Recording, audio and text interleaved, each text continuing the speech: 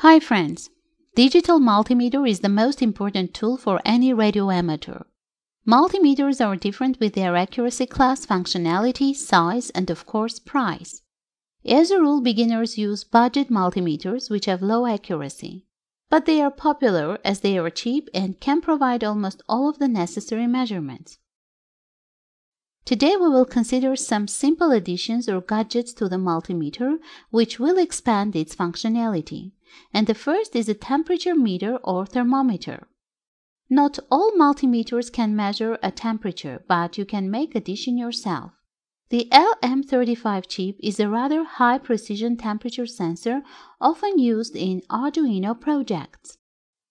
You can purchase this and other electronic components on the LCSC website. This is the largest supplier of electronic components directly from manufacturers. The company works with numerous popular brands, including those with a worldwide reputation. In the company's huge warehouses, there is a distinct choice of electronic components and finished products, models, and kit sets. Convenient payment system and a variety of delivery methods are available. Only original components directly from manufacturers at affordable prices. Link is in the description. This integrated circuit has the simplest connection, just power pins and output. The range of supply voltages is from 4 to 30 volts. The output voltage of the microcircuit changes by 10 mV with every 1 degree Celsius. That is, in such connection, 200 mV at the output will mean that the ambient temperature is 20 degrees. Even a simple, cheap multimeter has measuring ranges of 200 and 2000 mV. Both modes are perfect for our purposes.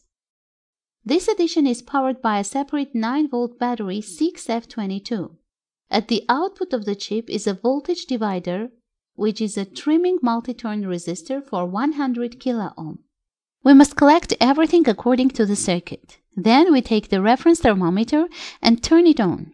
It now shows room temperature. Now we turn on our multimeter on measurement range of 200 mV and rotate the trimmer until we see the same value on the screen. This completes the setup. The microcircuit itself is a temperature sensor and, if necessary, its outputs can be extended with wires. It's desirable to fix the adjusting screw on the trimmer, for example with hot melt glue.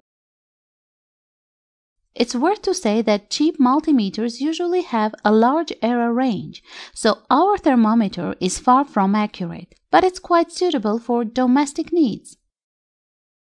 The second circuit is also useful. It's a field detector. In one of my videos, I showed an analog version of such a detector. A link to that video will be in the description.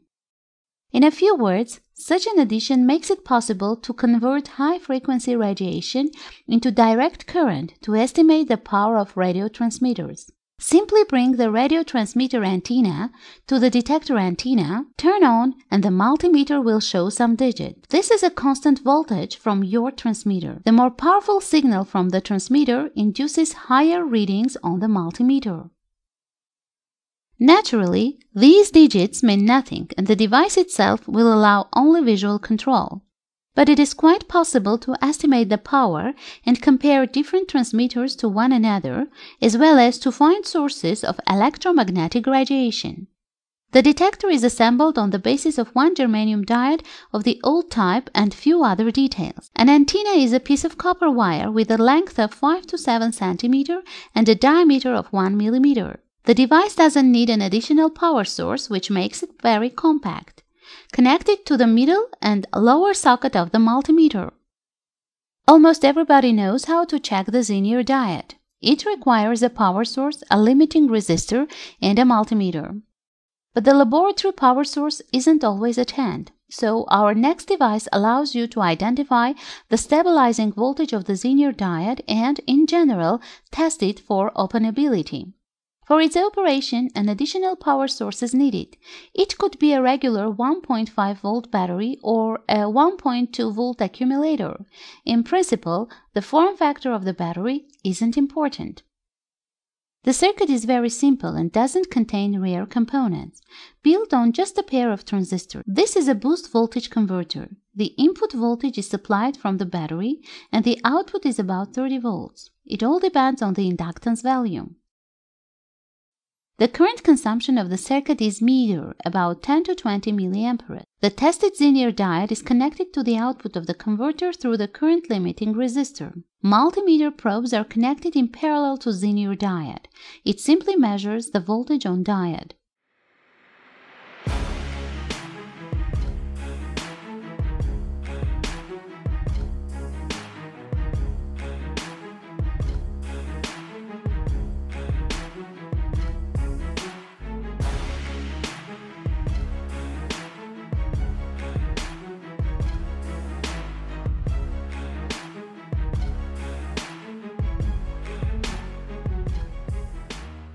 The choke is wound on a ferrite dumbbell. I cannot specify exact dimensions, but they aren't critical. My choke is wound with a wire of 0.15 mm and consists of 150 turns. In this case, the self-induction voltage from the choke reaches to 40 volts and will increase up to the breakdown of the dielectric layer of the capacitor. To prevent this, a load resistor is connected to the output of the converter. For convenience of checking the linear diode, a piece of the panel for microchips was added to the construction. It's important during the test not to confuse the polarity of the connection of the linear diode, otherwise it will be in the role of a usual diode. But even in this case it will not be damaged because we have a current limiting resistor. The circuit is assembled on a small segment of the breadboard, but if you want to repeat it, better to do it on a printed circuit board. PCB can be downloaded together with the archive of the project under the video. If you like this video, the second part will come out with more interesting additions for a usual multimeter. So don't forget to rate this video and contact our group if you have any questions. All necessary links are in the description. Now I have to say goodbye until we meet again. With you was Kasyan TV.